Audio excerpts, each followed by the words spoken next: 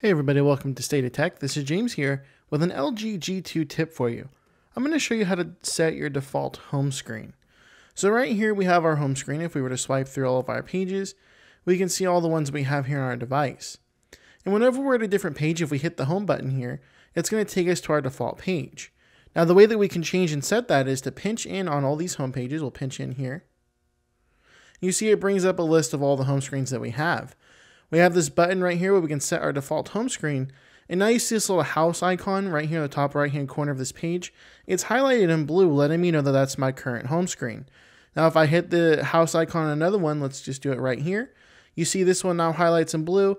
We'll hit done and we'll come back out to our home screen. Now you see that this one's my home.